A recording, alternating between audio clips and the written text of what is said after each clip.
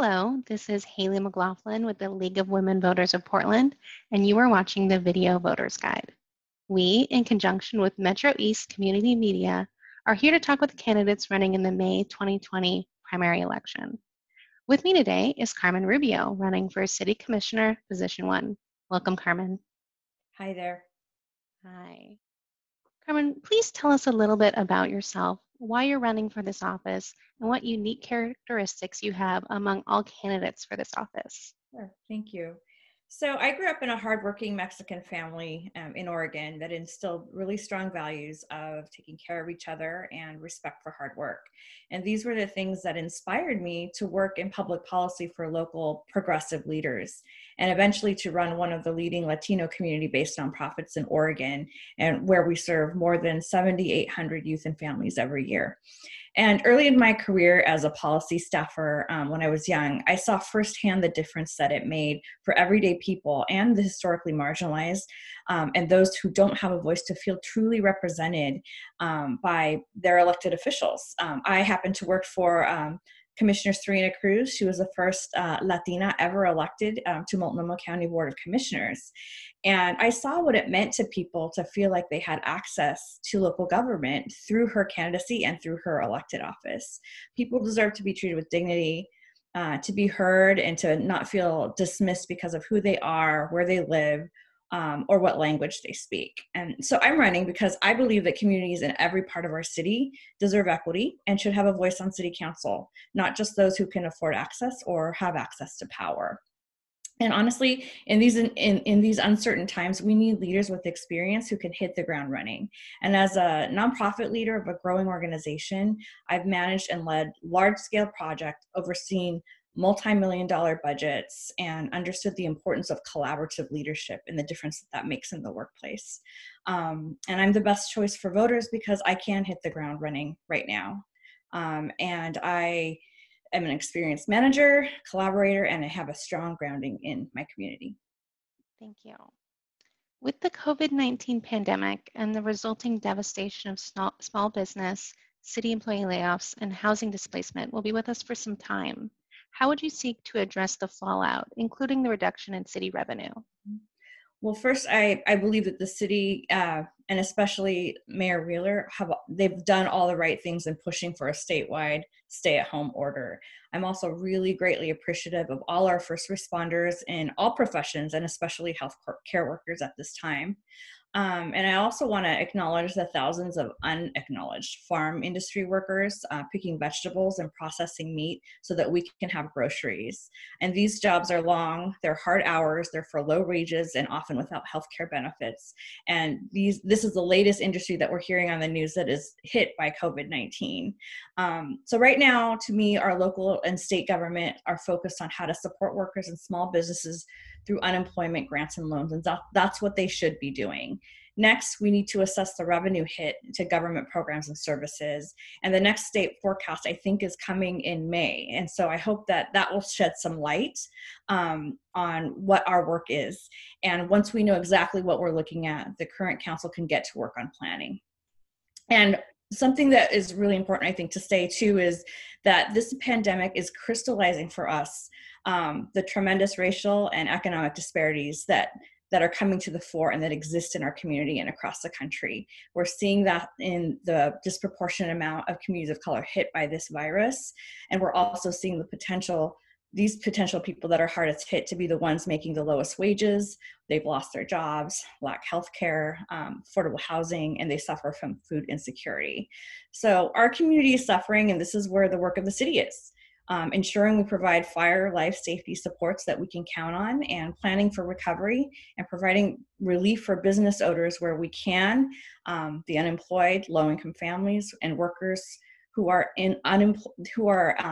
ineligible for unemployment insurance right now as well, and renters and those that are at high risk. And I think we need to just remember, as a city, we're only as strong as our most vulnerable members are cared for and strengthened. And I think that our leaders at City Council do recognize this. Thank you. If we maintain our current government structure, what city bureau would you want to oversee and why? Is that plural or is that just one city bureau? I'll let you answer however you'd like. Okay.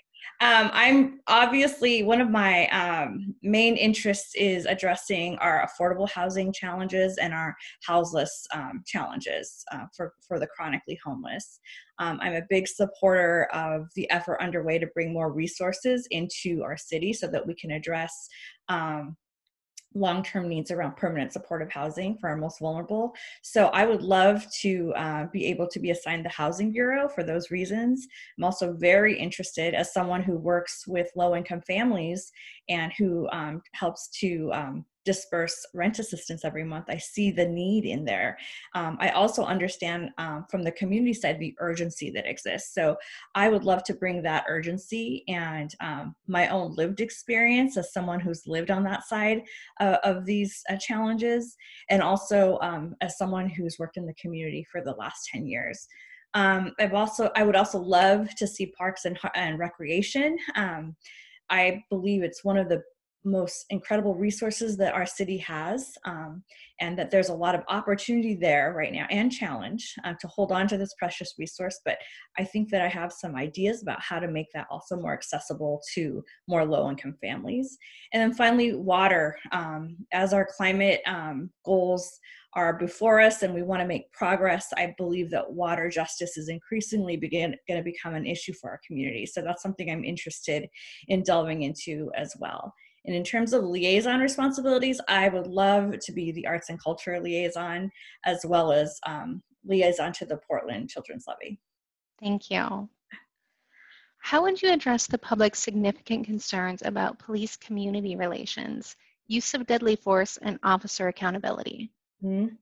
So what I would say about that is City Council really needs to lead the way on this with a united voice.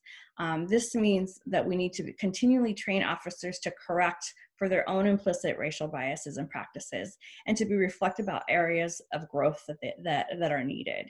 We need less militarization of policing. Sorry, I always get stuck on that word. And more community-centered focus, hiring peacekeepers who are armed with non-lethal tools.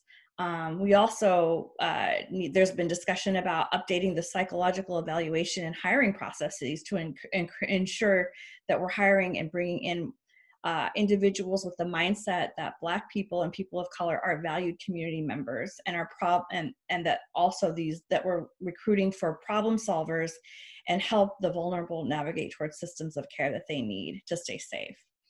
We also will need to make sure that we're recruiting and hiring to truly reflect the diversity of backgrounds that represent who Portland is today.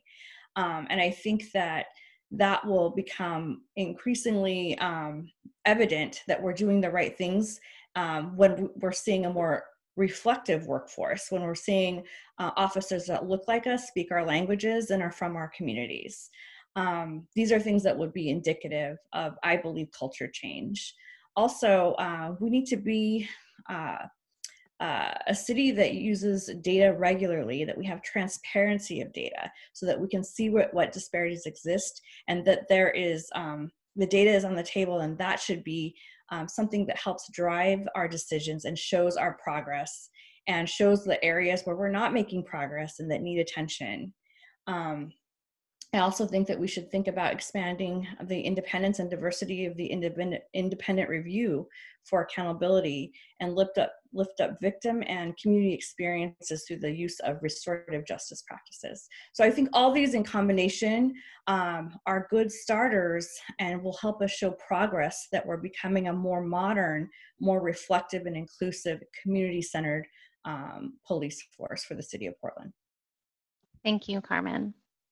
This has been the Video Voters Guide. Thank you for watching. The primary election is Tuesday, May 19th. Be sure to inform yourself about the candidates and ballot measures and exercise your right to vote.